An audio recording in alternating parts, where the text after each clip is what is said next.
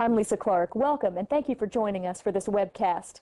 If you are one of the millions of Americans diagnosed with heart disease, you can turn to your doctors for help, change your diet to help, and take prescription drugs or nutritional supplements to help. But there's one more weapon in your arsenal against heart disease, and it's all in your mind. Learning how to recognize and reduce stress is an important tool in reducing your risk of heart disease. And for the next few moments, we'll discuss ways to help you do just that. Joining us for this discussion, Nate Lebowitz, a cardiologist and assistant clinical professor at New York Presbyterian Hospital, Columbia University College of Physicians and Surgeons. Welcome, Nate. Also joining us, Sam Benjamin. He's the director for the Center for Complementary and Alternative Medicine at State University of New York, Stony Brook. He's also one of the founders of Mariposa, which is a natural supplement company. Thank you, Sam, for joining us.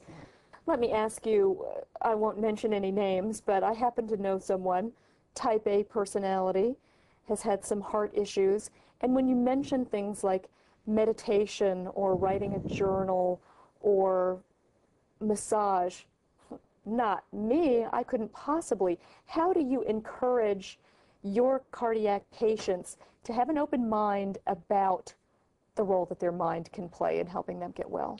I think, like in a number of disease states and lifestyle changes, they've studied different interactions to achieve that change. And in study after study, smoking cessation and other things, the number one modality that comes out as effective is a conversation between the physician and the patient. As long as it is a trusted relationship and perhaps a long-term relationship, but a one-on-one relationship where you're not talking down to the patient, saying these things work. There's science behind it. I want you to just try it. Just try it. I want to ask you a little bit about some of the things that are mentioned. Meditation is one, journal writing, guided visual imagery. Guided visual imagery, probably its greatest proponents are Dr. Martin Rossman and Gene Ochterberg out in California.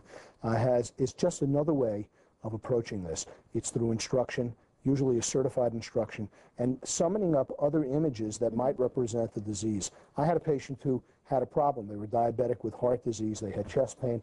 They were being treated very appropriately, yet they continued to be symptomatic. And they imaged the fact that the heart disease and diabetes were for them like a ball and chain around their chest.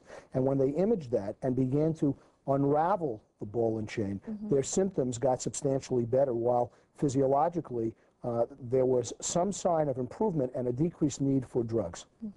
Aromatherapy was also mentioned. I think that's very intriguing. Memories of smells can oftentimes summon up certain immunologic responses in the body, as well as relaxation states. One of the most interesting mind-body approaches in this realm has to do with prayer. And it's not necessarily the patient who needs to do the praying, but there have been some studies done about people who are prayed for, and perhaps they don't even realize they're being prayed for.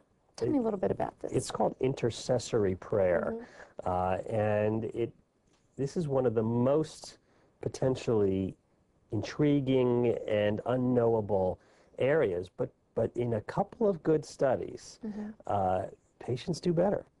And to reiterate, the patients didn't know they were being prayed for. That's right. It seems to have been completely blinded. The patients didn't know, and yet they clearly did do better. That is an intriguing notion. And how does that make you feel as a physician to know that there are things that can't be measured, can't be tested? Well, I think if I was purely a scientist, I would be incredibly uncomfortable with that. But I chose to go into a mix of science and humanities called medicine, and you have to be comfortable to some degree with uncertainty because you just don't know. You have to take your best shot and combine science with art, with a bedside manner, and try to combine the best thing that will really help the patient. So there's clearly uncertainty, and you have to be comfortable with it to some degree. It's not easy, but there's a million things we don't know, and you have to do your best.